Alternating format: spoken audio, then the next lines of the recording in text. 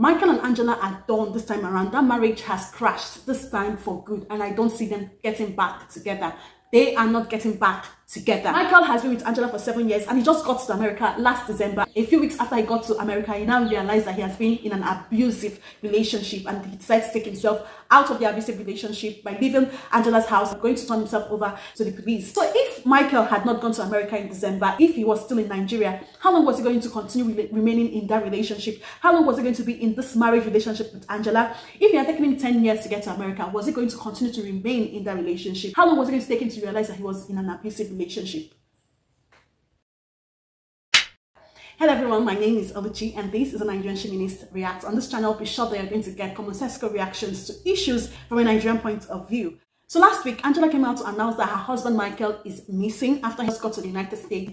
And then a few days after she announced that Michael is missing, we thankfully got to find out that Michael reported himself to the police and said that he was running away from violence or domestic abuse. 99% of social media, 99% of lovers of 90 Days Fiance, and 99% of people who know about Michael and Angela are in support of Michael. Just a minute population is in support of Angela. You know, a lot of people believe, and it's not just people believing, but we've actually seen in different scenarios. We've seen Angela being verbally abusive towards Michael, and we've also seen her being emotionally abusive towards Michael.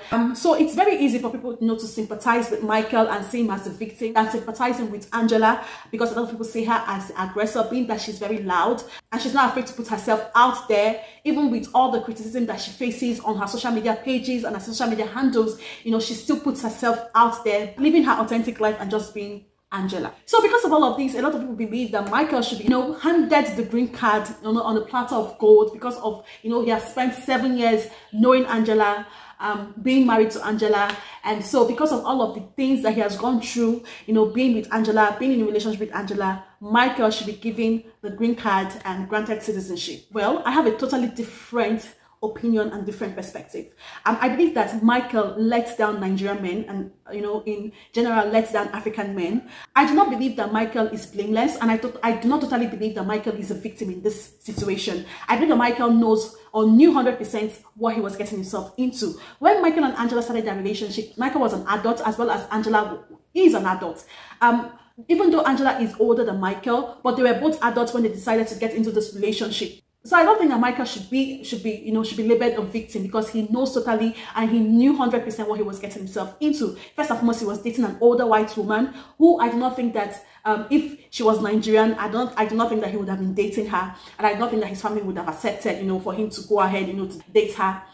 Also, I do not think that if he was even dating a younger Nigerian woman and she was, you know, this emotionally abusive, verbally abusive towards him, I do not think that he would have condoned it. So I totally believe that Michael knew what he was getting himself into, and I have reasons to believe that he was with Angela just because he wanted to get to the United States of America, which a lot of Africans or a lot of people believe, you know, that it's a land of opportunities, a land of gold. Erroneously or rightly, I do not know, but this is what a lot of people believe. A lot of people believe in the American dream, and Michael is one of them because he actually dated an older American lady who was way older than him, who was very abusive towards him, verbally, emotionally, and probably otherwise. So I believe that Michael knew what he wanted from the get-go. He wanted a green card and American citizenship, and he thought that he was going to actualize it by, you know, being with an older white lady in the person of Angela, and if they get married, he was going to move over to America to join her as her husband. Now let's look at some of the instances of Angela's abuse towards Michael. First and foremost, she made Michael to be off social media. Michael has no social media account that can be said to be his. A lot of people also believe that Angela asked Michael not to work because she wanted to be able to reach him anytime she wanted to through FaceTime, and so he would just be there at her beck and call. Angela was paying his bills over here in Nigeria, paying his rent, paying for the car, probably paying for the food he eats. Michael was basically not working, so he was living off Angela. If anybody tells me that Michael is a victim here, I beg to differ, I beg to disagree. I do not think Michael is the victim here. For African men, for Nigerian men, African men pride themselves, you know, in relationships to be a leader. You know, they pride themselves to be the provider. They pride themselves to be the protector in a relationship. So we've gone past the era of, you know, where the man is the Lord, head and master of the whole thing. It's a partnership. But there was no partnership in Michael and Angela's relationship. We could see where the power dynamics lied on. And it was not on Michael, it was on Angela. So if you say that Michael was abused, Michael is a victim. So how long did Michael want to stay in this relationship before he realized that he was a victim and he was going through emotional, verbal abuse, domestic violence? Michael has been with Angela for 7 years and he just got to America last December, and that is when he now realized that he has been in an abusive relationship and he decided to take himself out of the abusive relationship. If Michael had not gone to America in December, if he was still in Nigeria, how long was he going to continue remaining in that relationship? How long was he going to be in this marriage relationship with Angela? If it had taken him 10 years to get to America, was he going to continue to remain in that relationship? How long was it going to take him to realize that he was in an abusive relationship? So Michael had to get to America to realize that he was in an abusive relationship. This all make sense to me. For me, it all seems like as if Michael had his plan, and his plan was just to get to America. And once he gets to America, he was going to rid himself of Angela, which it seems as if he's trying to do.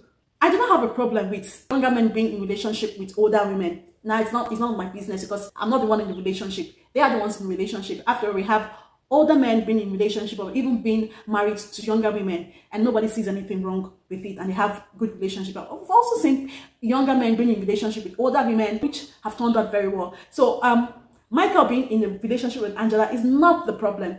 I did not say even the problem. My problem with Angela and Michael relation was that Michael did not assert himself as the man in that relationship. I did not see Michael being the provider. Angela said that she was paying for everything, the car he was riding, the house she was living in here in Nigeria.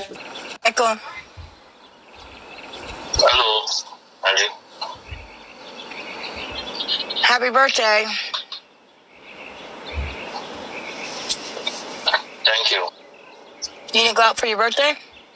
I did go out today, I'm financially buoyant. I mean, I don't have much cash on me, so I had to stay at home. Remember, I told you to send me some money, but you refused. I refused. Why did I refuse?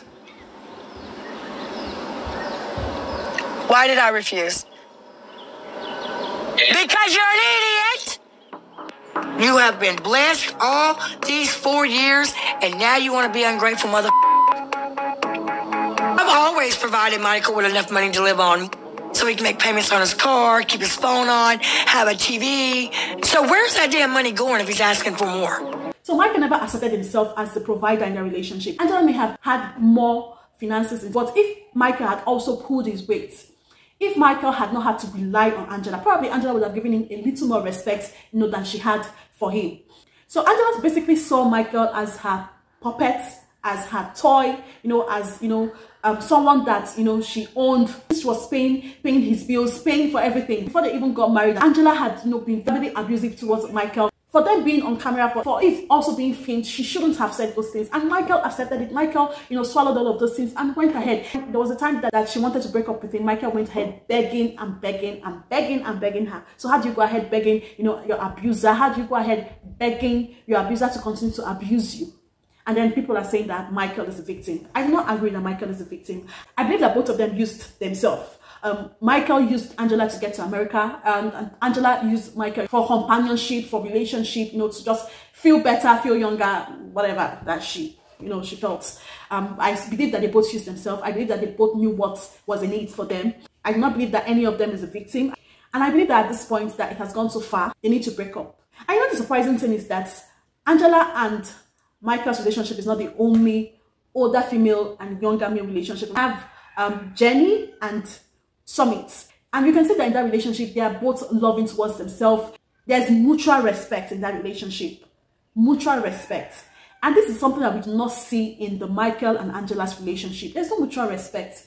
Angela does not respect her husband. Angela's children are older than Michael or around the same age, so I don't know if she sees him in that light, and the disrespect was just too much. For someone you call your husband, this disrespect was too much, and I think that it has really gone far.